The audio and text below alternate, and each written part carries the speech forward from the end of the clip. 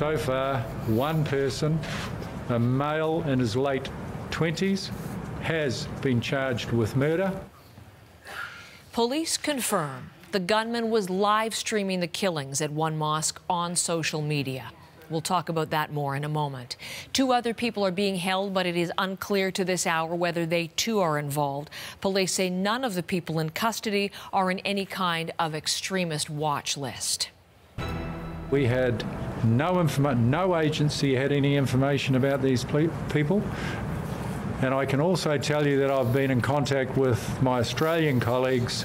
They have no information on them at all either. New Zealand police are not identifying the murder suspect for legal reasons. He hasn't yet appeared in court yet. That will come tomorrow morning, local time, when he is to be formally charged with murder. But in an online post, the gunman calls himself Brenton Tarrant and says he is a 28-year-old citizen of Australia. Australian police and Australian media identifying him as well. Under his name online is a racist manifesto claiming that white Christians are under threat from other religions and races. He also cites mass shooters like Norwegian terrorist Anders Breivik and Canadian Alexandre Bissonnette, the Quebec City mosque attacker, now serving 40 years in jail for his actions 2 years ago. As we have been reporting, one of the most disturbing aspects to this attack is the fact that video exists of it, that the gunman stormed in wearing a helmet with a camera on it, and it was live streamed on social media.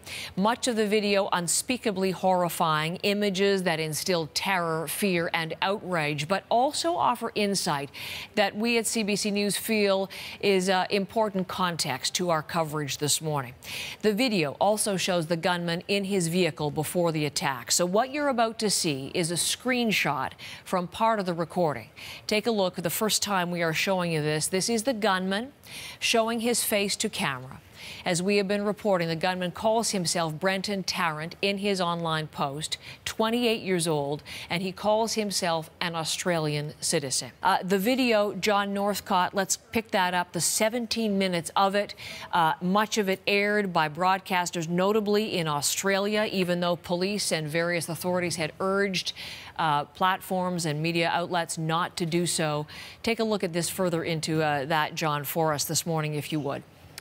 Well, Heather, that, as you said, was live streamed, and that video was the final transmission, if you will, from this individual who, in the time leading up, in the planning of this, posted a number of elements online, elements that are now being reacted to and around the world as they are discovered, although having been taken down in some cases from social media. We can show you this photograph put out. This looks like it's on a piece of carpet there in the background. These are the magazines from an automatic rifle. These are what you'd call a banana clip, and here is a drum-style clip. Both of them able to deliver a high rate of fire, and all of them extremely deadly. Listed on that, sort of painted on in white paint, are a number of names and comments.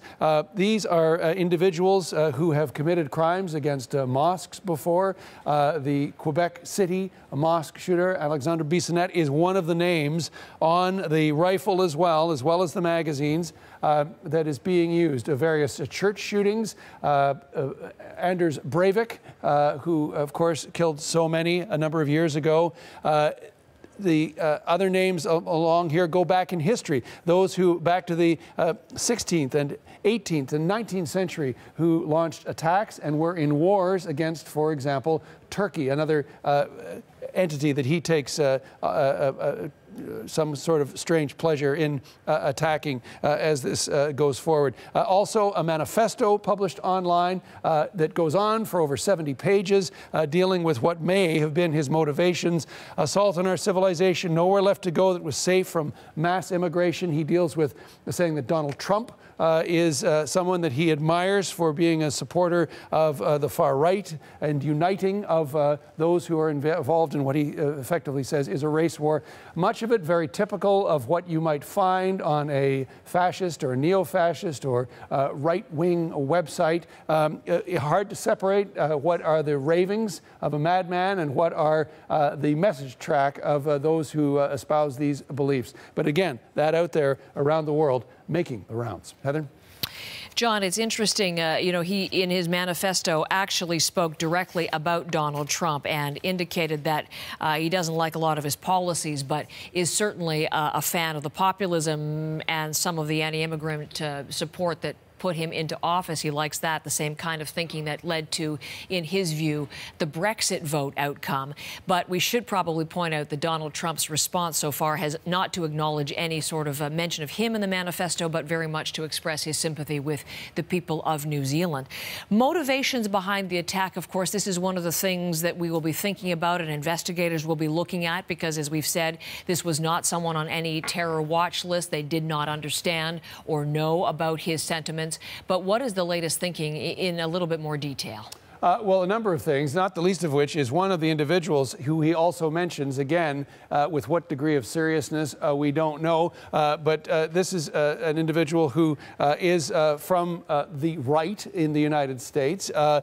She's African-American, but he tweeted, rather, she has just tweeted out, he commented on her in the manifesto, saying that she was an inspiration to him. She has responded sarcastically: few events I've not been blamed for: Brazilian mining dam collapse, Chinese air smog, Tenerife air crash 1973. She's not taking this at all seriously.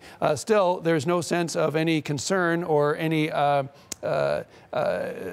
sympathy for those who were killed in this attack. There are those who observe the growth of terror around the world and say that this attack is only going to add fuel to both sides of that debate. Have a listen.